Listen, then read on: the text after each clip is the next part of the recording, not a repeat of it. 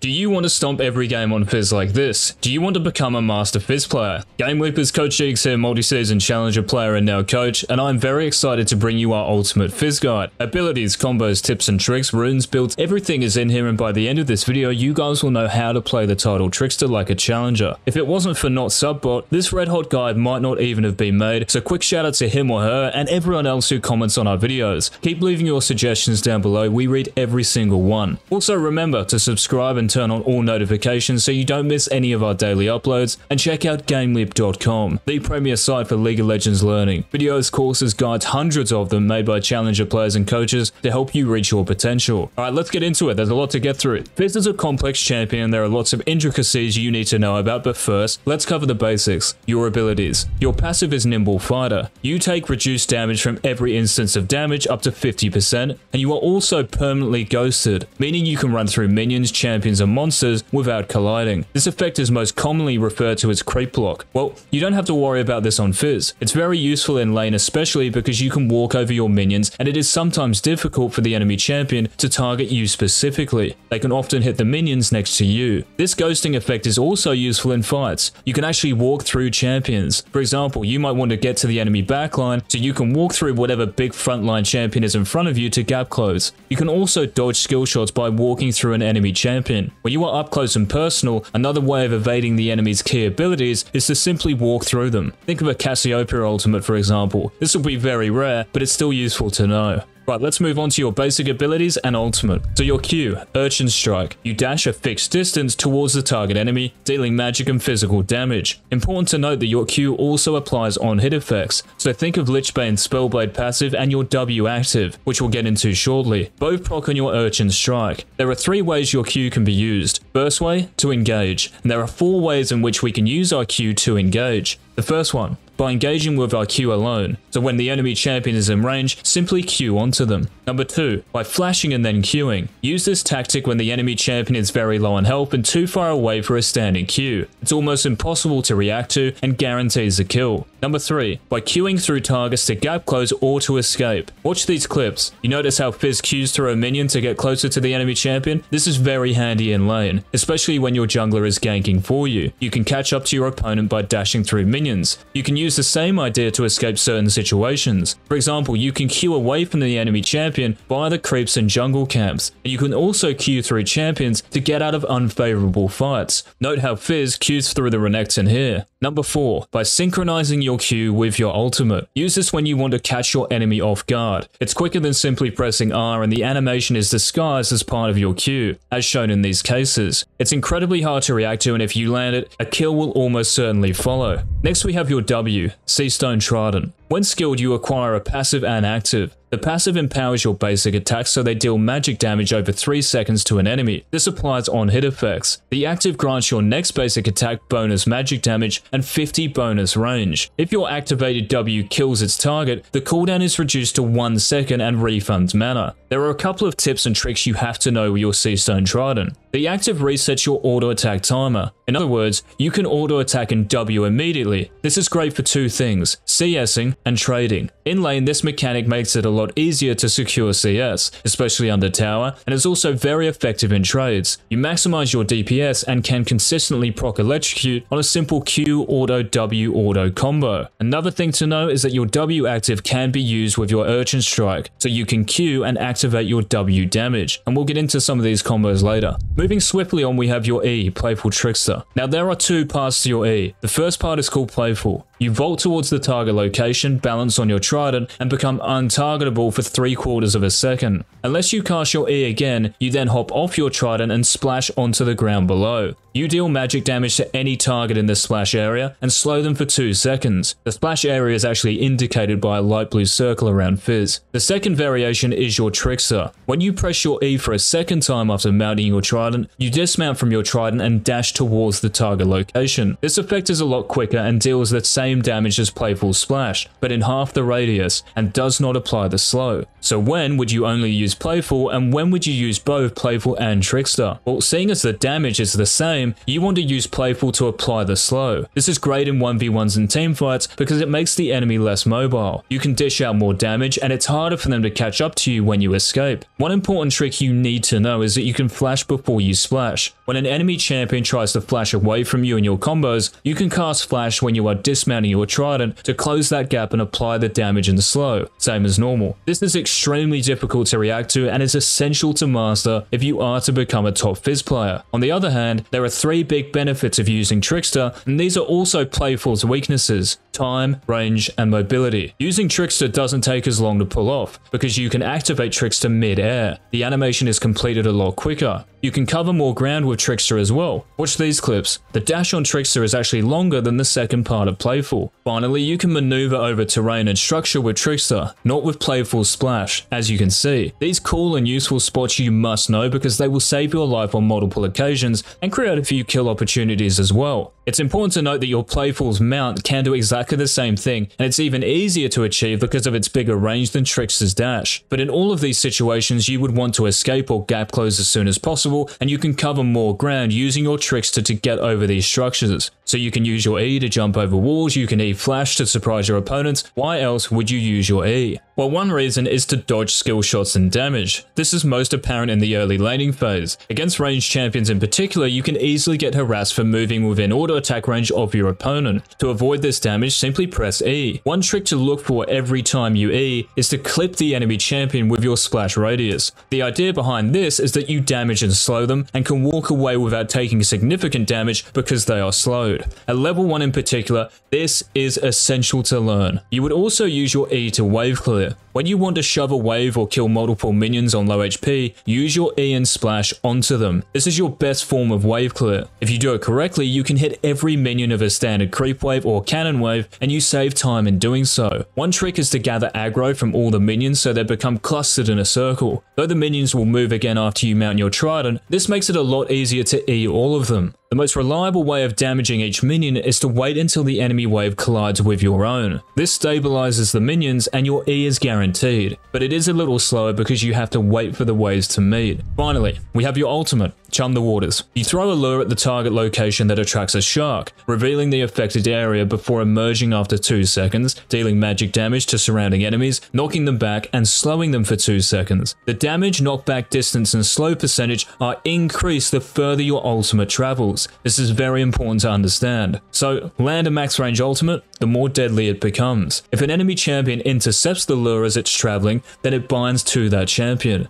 They are then slowed for the duration and knocked up for 1 second instead of getting knocked back. So how do you make full use of your ultimate? Well, it has 2 uses. One way to use it is as a close range slow. When you jump onto an enemy champion or get right up in their grill, use Chum the Waters to slow them and knock them up. When you're close to your target, it's a lot easier to land obviously. Good players will know that your ultimate is a big threat and will be aware enough to dodge it as soon as you cast it. Closing that gap before using it is a very reliable way of hitting your ultimate, while still maintaining high kill pressure. This is most effective in lane, especially when a teammate is ganking for you. You can provide the crowd control they need to guarantee the kill by closing that space and then ulting. Think of a Kindred for example. There are 2 ways to go about achieving this. We've talked about one of them, pressing R while you Q, the other, R and then flashing. Hover your mouse beyond the range of your ultimate, press R and then immediately flash. This actually extends the range of your ultimate and gives your opponent less time to react. This is great to use in lane and to gap close the enemy champions in fights. The downside is that you have to burn flash, but you have your Q available to deal more damage.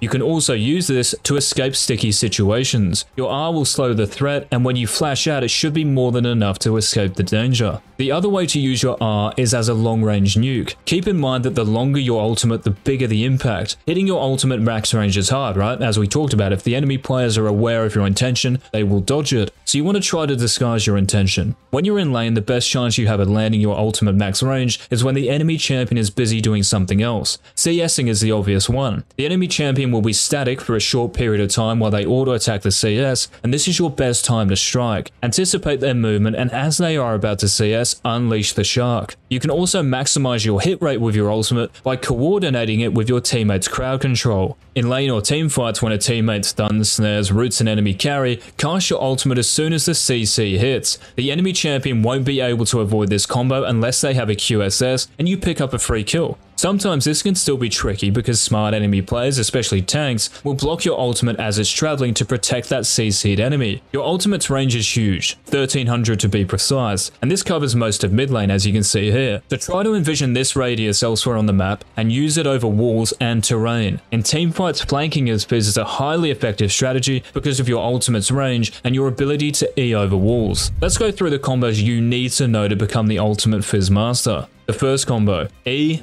auto, W auto.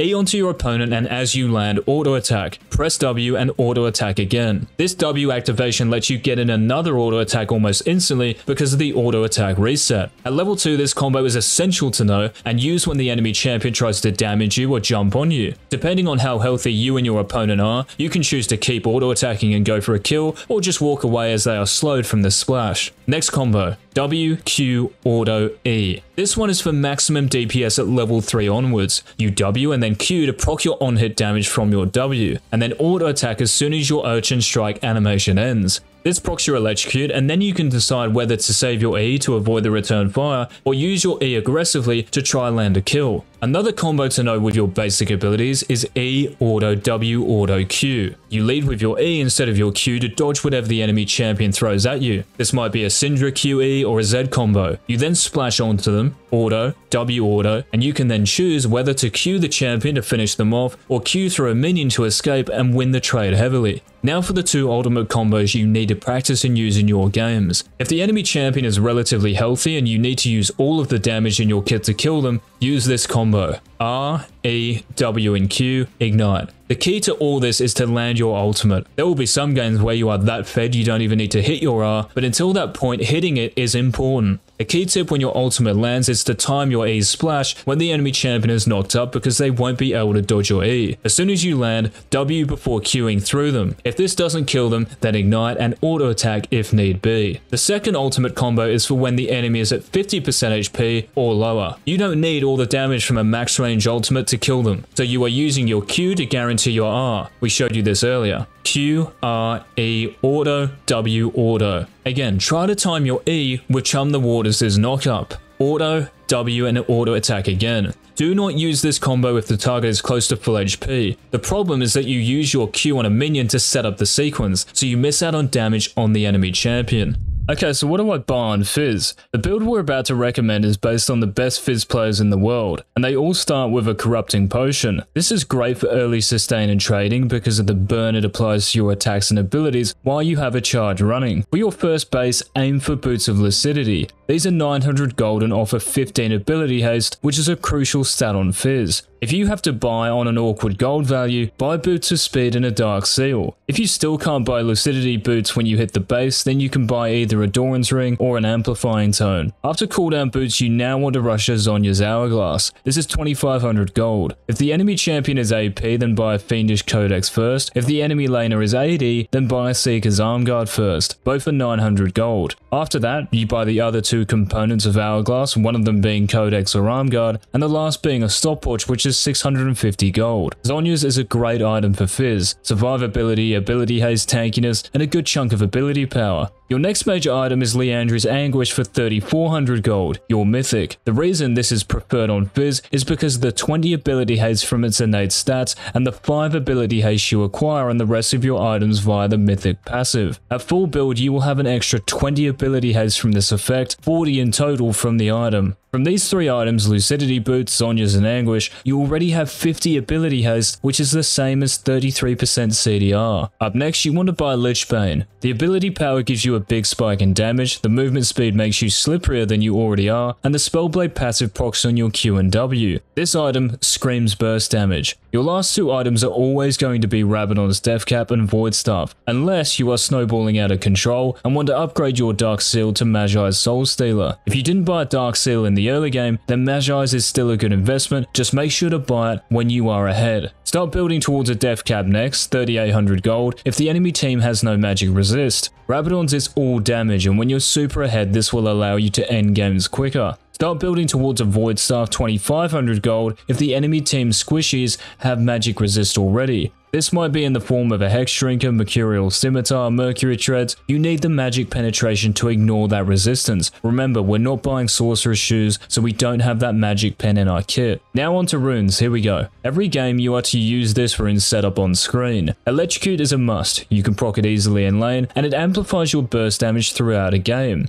Take Sudden Impact, it works on your Q&E, Eyeball Collection for more damage, and Ravenous Hunter for sustain in lane and fights. Triumph is great for you because as an assassin you are fairly squishy, and in close 1v1s and teamfights, Triumph can come in real clutch and keep you alive. Coup de Grace is your last rune because it increases your damage to low health champions. Think of an enemy with your ultimate on them below 40% HP. They are going to die. Minor runes take ability haste, again cooldown is massive on FIZZ and a priority. Adaptive Force next, and armor or magic resist depending on the matchup. Last up, skill order, and this is very standard. Start E followed by W and then Q, then max out Playful Trickster, followed by your Sea Stone Trident, and then Urchin Strike last. Put a point in your ultimate at levels 6, 11, and 16. The reason for E max is because it packs the biggest punch in terms of damage, and the reduced cooldown means you can get more off in fights and allows for greater mobility. You max W next because it provides more damage than Q, especially when you auto attack and then W auto attack. I've had a ton of fun making this guide for you guys. If you enjoyed it, please remember to leave a like, leave a comment down below as well on what videos you want us to make in the near future, and GameLeap.com, the only place for informative league content that will make sure you become the best player you can be. Join thousands of others and sign up today. Links in the description and comments section. This has been Coach Eagz. Until next time, peace.